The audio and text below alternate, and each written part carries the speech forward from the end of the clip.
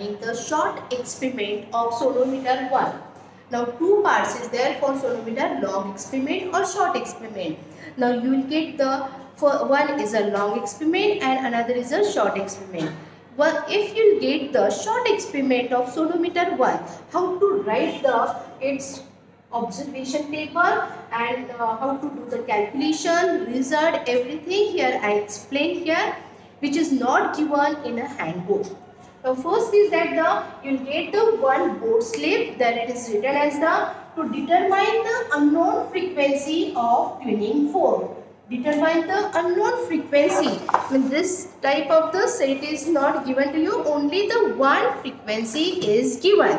Okay, and here the paper is attached on it, that's why you can't see the number which is written on this, printed on this tuning fork, and you have to find out that number.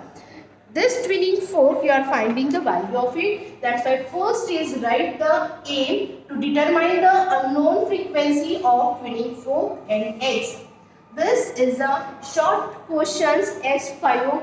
Here I am explaining, which is on the page number 156. Have you understood, student? On page number 156, the board slips are given for sonometer 1 and the short experiment number is 5. Next is the aim is right here. After that, write the apparatus and the diagram for it. After that, write the formula. Now, which formula is needed for it? Is the unknown frequency formula. What is that unknown frequency formula? Mean NL divided by LX.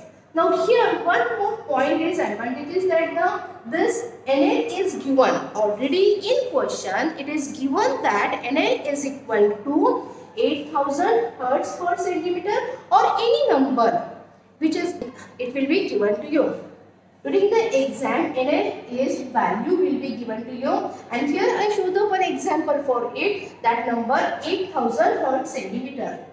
Now here the frequency is formalized there, mean NL upon LX. Then according to it, draw the observation table.